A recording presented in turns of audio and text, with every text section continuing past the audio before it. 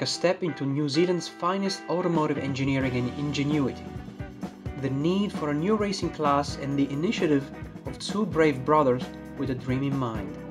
To build a mid-engine race car that would shatter records and make everyone gossiping about it.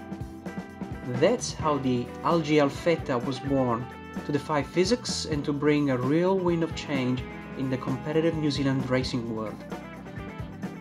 It all started back in 1978 when Ian and Barry Algie purchased a brand new Alfa Romeo Alfetta GTV in Italy to turn into one-of-a-kind mid-engine race car concept.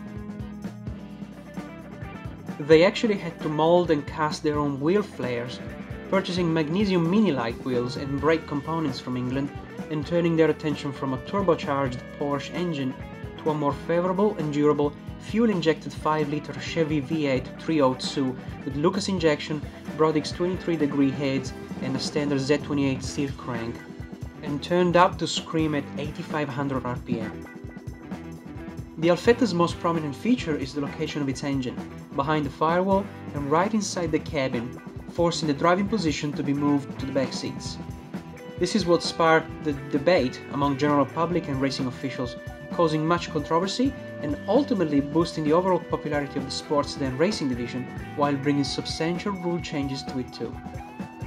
Ian also retained the factory Alfetta transaxle transmission, which incorporated gearbox with dog gear set, clutch, differential and inboard rear brakes, although with some major modifications done by adding an active oil lubrication and cooling system throughout. As for the handling of the vehicle, a massive rear spoiler was installed to increase stability while cornering at high speeds. With its almost perfect weight distribution and new center of gravity move towards the rear, the Algie brothers indeed succeeded in creating a sedan version of a mid-engine race car. We are here at Hampton Downs today with Angus Fogg at the wheel for a brief track session. Let's hear this Alfetta absolutely rip on track. It's what we all been waiting for.